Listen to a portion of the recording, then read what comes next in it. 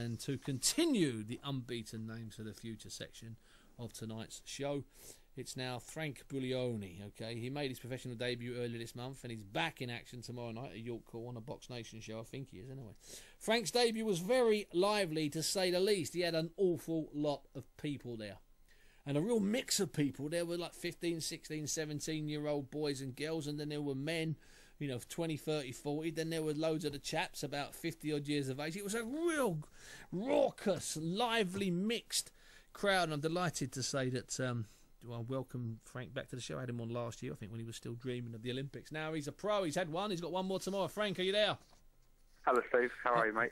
Frank, first of all, I don't think I've spoken to you since you won. That was it was a good win, good finish, kept your head. But more than that, Frank, I mean, the crowd was a fantastic crowd you dragged along. Yeah, it was a great support. Had all my family and friends there, so I couldn't have asked for anything better. No, you couldn't have asked, but they really fancied it as well, didn't they? They really enjoyed it and got into it, and yeah, it was good. And a real mix, Frank. Did you hear what I said there? I mean, there was like, teenagers, and then there was like, 20, 30-year-olds, and then there was loads of sort of 50-year-olds, and there was hundreds of them.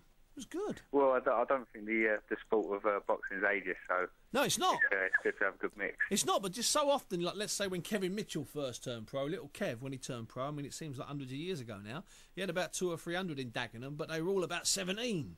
You know, and they all look. No, it's the truth. Yeah. They all look the same. But yours was a right mixed group, and that's good. That's good in my opinion, because it. Yeah, of course. It suggests there's a few more quid floating around. But when really 17 and 18-year-olds haven't got a lot of disposable income, have they?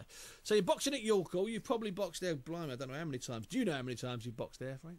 It must be about 3 or 4 times as an amateur in the ABAs, a few times. Yeah. The novices. No, so a few times. In that first fight against Monteith, I mean, it was the finish was particularly clinical, if you don't mind me saying so. The way you swayed back and then delivered that final shot, I mean, that's what impressed me most. Yeah, me and Mark we've been working in the gym, sort of taking our time a little bit more and picking the shots. And I think I was looking for it, and it just sort of came out of nowhere, and it all sort of went to plan. So. Because the good thing that struck me, Frank, is that you wasn't actually looking for it. As you say, it just sort of came along. It sort of naturally, it settled in. Now, Frank, what are we going to do, mate, about involving the Italian community? Because I'm convinced that we could turn you into an Italian superstar here. I mean, you got the look, you got that whole Frankie Valli thing going on for you. There's lots of Italians in your fan base. I mean, what can we do? I mean, I want you sponsored by like an ice cream company, and I want them ringside. No, I do. Why not bring a bit of colour into it? Just get an espresso machine in your corner. Between us, me and Mark are working on maybe slipping an Italian nickname in somewhere. Exactly.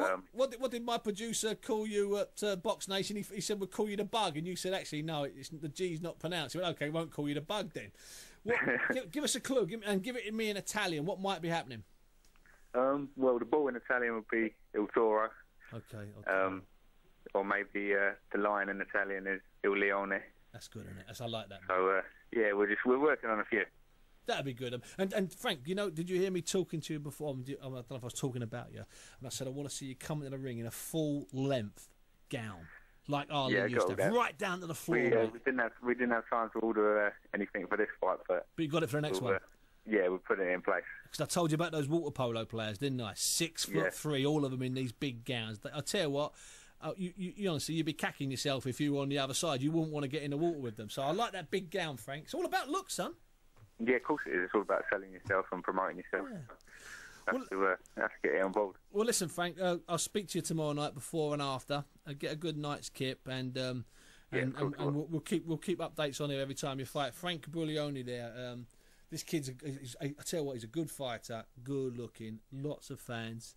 He'll be looked after. He'll move on very nicely. I'll tell you, there's something about the kid. He's got a lot of poise. He's got a little bit of style.